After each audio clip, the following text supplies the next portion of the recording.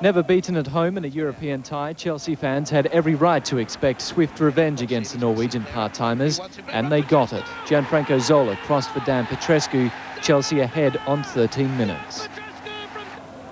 The hero of the first leg was also on the score sheet inside the first half an hour. Zola again the provider, this time for Gianluca Vialli to put Chelsea 4-3 ahead on aggregate. In their eagerness to get forward, the home side were showing signs of sloppiness in defence, and on 39 minutes, Bjorn Johansson showed why he's interesting one or two Premiership clubs. Tromso were lucky not to go down to 10 men after a challenge on Roberto Di Matteo just outside the area, but their luck was short-lived, thanks to Zola. It was 4-1 soon after half-time. Tromso's Johnny Hansen was sent off for handballing his way to a second yellow card. Frank Leboeuf added his name to the score sheet.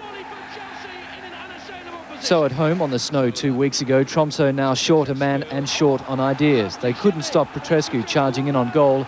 Vialli finished off what he couldn't.